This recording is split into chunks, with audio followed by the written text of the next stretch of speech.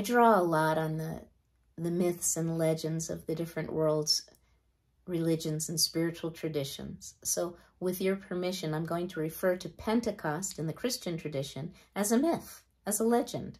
I mean, maybe you believe that it actually happened, and some version of it probably did, but we're looking at it metaphorically in this moment.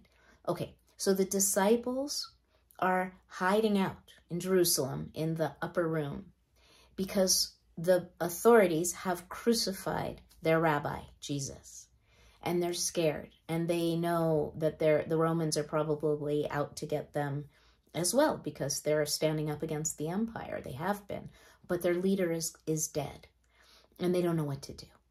And so here they are in some kind of room, and there's a crackling sound, let's say, and they look up, and through the ceiling is descending these flames, tongues of fire. And they touch the top of their heads, of the heads of each one of the disciples, the men, the women, let's just imagine, the whole mishpucha, they're all there. And all of a sudden, their fear falls away. Not only that, but they're just inspired to go down into the city streets where all the danger is, right? And they do.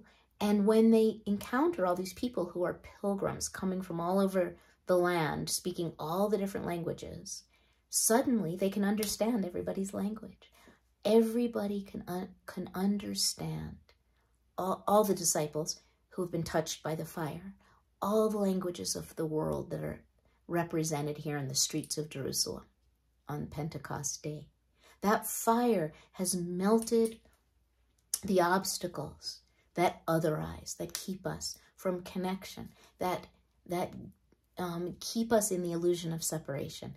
It's been dissolved, and everyone can understand everyone. We reclaim our belonging. I love that.